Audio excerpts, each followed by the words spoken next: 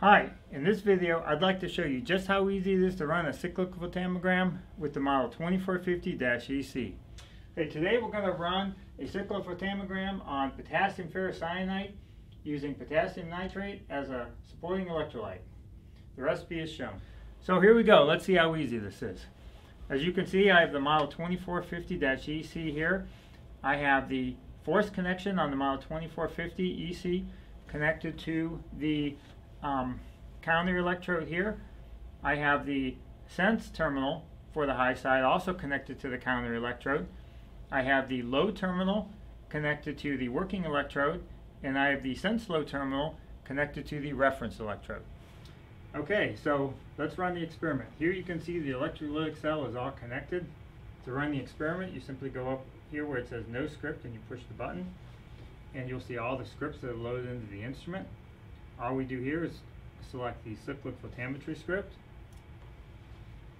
Ready to measure the open circuit voltage? Yes.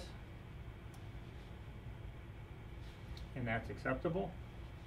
The number of vertices that we want here is 3. The first potential we're going to select 0 versus the ref. For the second potential we're going to select 0.6 for this chemistry, again versus the reference. And the third potential we're going to go back to 0.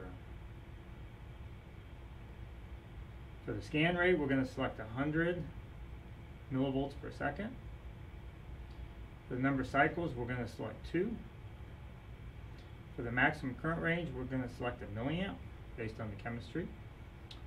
The sampling interval units, we're going to select the number of points per cycle, and I'm going to select 1,000 points per cycle.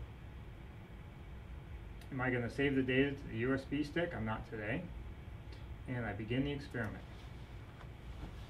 So you can see the voltammogram running. You can see the first anodic peak.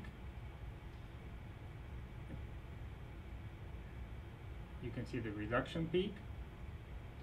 And at any time during the experiment or after, you can use the cursors and define the peaks or current levels. And there you have it.